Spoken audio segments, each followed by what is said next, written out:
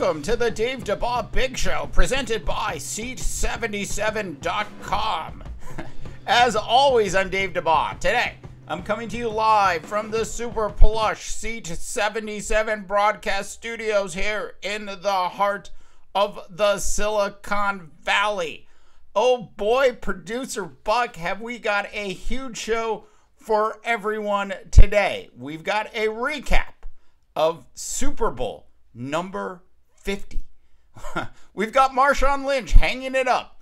And breaking news, North America. It appears Derek Fisher is out as the head coach of the New York Knickerbockers. All of that and more on today's Super Big Show. Okay, so producer Buck, we are blowing up North America. You can find us on iTunes as well as TuneIn Radio. We want to hear from you, North America. Drop us a line. Let's dive into it, shall we, producer Buck? Yeah, I know it was a big weekend of football, and I have to say we did a fantastic job here at the big household watching the Super Bowl. Now we had our Buffalo Wild Wings, we had our nachos, we had our guac, we had our signs. Producer Buck, we even had the plates and the napkins. What we didn't have was tofu or sushi. We did the Super Bowl the way the Super Bowl is supposed to be done. Anyways, so on to the game. So, you know, clearly this was one of the best defended Super Bowl games that personally I have ever witnessed. I think both defenses played extremely well. It was fun to watch. I know for the kids and a lot of people out there, they probably came out and said this was just a flat out boring Super Bowl game.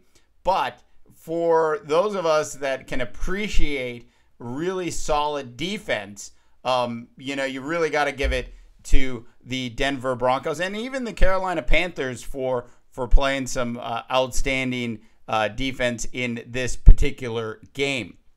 Now, of course, Von Miller got the big MVP award, which was fantastic for him, and the rest of the Bronco defense could have shared in that award. And I hope Von just is friendly with the rest of his defensive team and lets them drive the car, at least for one day.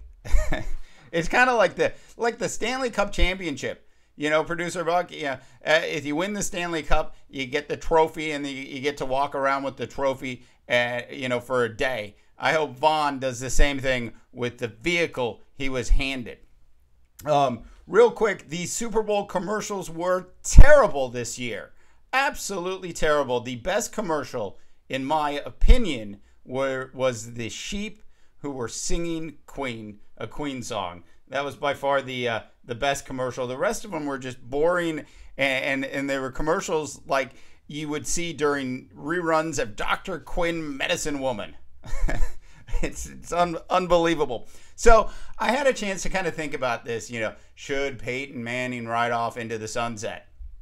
And, everybody's talking about, Peyton Manning retiring and moving on. And let me pull some stats up for you here. First of all, Peyton in the game went 13 for 23 for a whopping 141 yards. They went 1 for 14 on third down conversions. Look, I could have gone 1 for 14 on third down conversions in the game. Peyton had 1 interception and a QBR rating that didn't make it into double digits. Peyton Manning, it is time for you to retire or head to Los Angeles and become a Ram backup quarterback. Cam Newton on the other side of the ball went 18 for 41 for 265 yards, 1 interception. Maybe Cam should retire too. 16.9 on his QBR. If you do the math, the combined QBRs for these two is like around 12. I mean, it's just a terrible quarterbacking performance. It is the worst quarterbacking performances that I have ever seen in a Super Bowl. So was it bad quarterbacking or great defense? And I really think it was both, but you really got to give it to both of these defenses. They kicked a lot of ass. Denver, congrats on your big Super Bowl victory. And it will be fun to watch the party that takes place in the Mile High City coming up in the next couple days. So over the weekend, I had some time, Producer Buck, to spend with the kids. We witnessed the slowest checker in the world at Target. I sat in a Target line with my daughters, and we watched this lady just slowly scan things. It took forever. But my favorite kid moment of the weekend has to go to my daughter Kelsey, who right before bedtime decided to show me a science project that her and her friend had worked on earlier in the day. And what did I find, Producer Buck? It's a water bottle. And the water bottle had lemonade in it filled with M&Ms. You gotta love that. Anyways, so back to the real quick, back to the Super Bowl.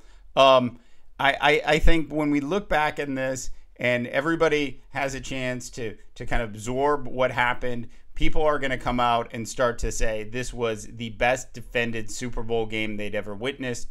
The Denver Bronco defense, Wade Phillips should get a bonus for what he did to Cam Newton. A tremendous job by the Broncos and their defense. Now, if you didn't hear, towards right after the Super Bowl was over, it was like right after. It was like literally, I don't know, maybe like 20 minutes later. Marshawn Lynch, beast mode. He sends out a tweet. Yeah, and this is a man of very few words. Very few. I have actually never heard, excuse me, a complete Marshawn Lynch sentence. I know he can do it, but I've never actually heard one. So anyway, so Marshawn goes ahead and decides to retire. And he retires by posting a picture of some tennis shoes hanging from a power line, which also has different meanings to different people in the 420 world. That being said, Marshawn Lynch has decided to hang him up, and he is out and has retired from the National Football League. Congrats, Marshawn, on a fantastic career, and would love to see you get into broadcasting next. I think it would be fantastic if that horrific CBS morning show, the NFL Today, would bring in Marshawn Lynch. Actually, it's a good show, but it would be fun to add Marshawn Lynch to the mix. Anyways, breaking news out of New York this morning. Phil Jackson has had enough of Derek Fisher and has fired his protege. Replacing him is really hard to believe, but it is Kurt Rambis, who will run the triangle offense. If you think about Kurt Rambis, he coached the Lakers for a little while, like 37 games, I think. He spent 2 years as the head coach of my Minnesota Timberwolves, and he led them to nothing. Congrats to the New York Knicks on getting Kurt Rambis as your new head coach. Look for Luke Walton to interview with Phil Jackson during the off season. And finally today, I know, Producer Buck, we're going to wrap it up here soon. And finally today, if you didn't have a chance to watch the post-game presser in the Super Bowl where Cam Newton, he gets up, he's asked a bunch of questions, he answers them, he's not happy to be there, and then somebody asks him about the band of brothers that is the Carolina Panthers, and Cam gets up and walks away. Look, Cam, Superman is not a sore loser. You are the brand. You are the MVP of the National Football League. You represent the Shields brand. I don't care if you guys didn't score a single point. You have to sit up there, answer the questions like a man, and not just walk off. Cam Newton, you, my sir, are a sore loser. Okay. Producer Buck, I know we got to get out of here. Short show. We did change the name of the show. The name of the show is now the Dave Dabbah Big Show. And so this is the first installment of that.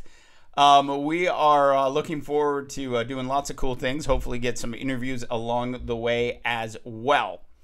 That being said, we are on TuneIn Radio as well as iTunes I know I'm wrapping it up, Producer Buck, for the Dave Dabbah Big Show.